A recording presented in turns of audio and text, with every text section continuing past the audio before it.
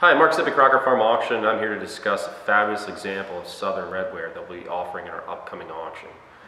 This pitcher was made in Alamance County, North Carolina, sometime during the late 18th century.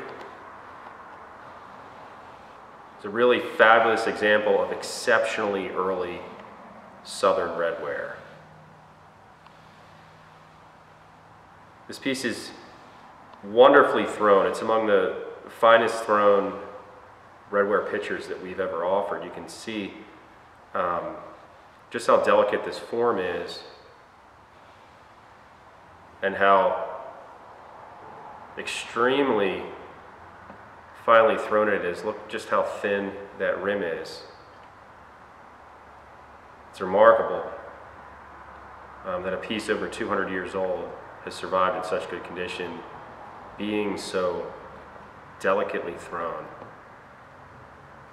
These potters obviously really knew what they were doing. And we have some nice tooling at the rim, really sharply pinched spout.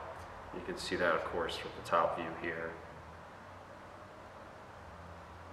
And this great handle that seems almost too big for the piece. It's very widely thrown handle with nice ribbing throughout, and then these three impressions at the terminal, very distinctive to pieces from that region. And you also think of the migration of ideas and styles, and you can also see that heavy depressing of the terminals also in Tennessee, so there may be some kind of connection there, but anyway, a very distinctive handle construction that you don't typically see on pieces from other regions. You can see it has this striking manganese and orange slip decoration, the orange being probably some kind of iron concentration.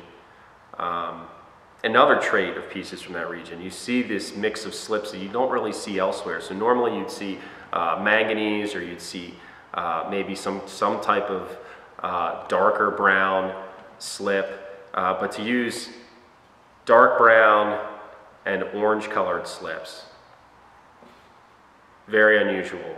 An iron-rich clay may have only been used. It may have just been some kind of redware, earthenware clay that they mixed with some water to create that color. But that's not a typical color, that orange color that you would find on redware from other regions. Very, very unusual. You can see each side is a very nice floral motif, distinctive to that region, slip trailed, but also distinctive to pieces of that region is this, this segmenting of the design.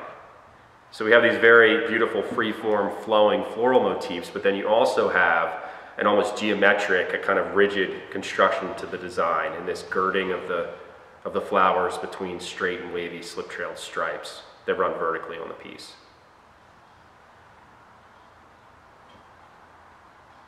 So yes, very classic decoration to that region, very distinctive to that region.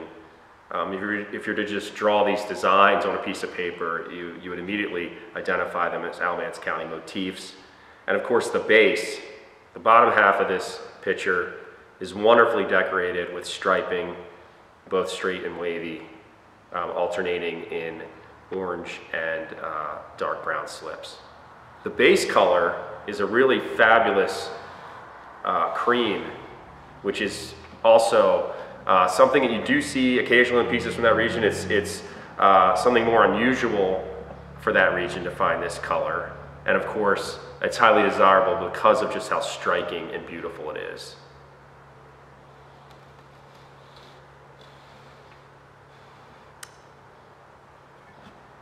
It's really a masterwork of both form and decoration. You don't see too many pitchers from Alamance County, and the condition is incredible for pieces of that age and origin, and the decoration is really wonderful too. We're very excited to offer it in our upcoming auction.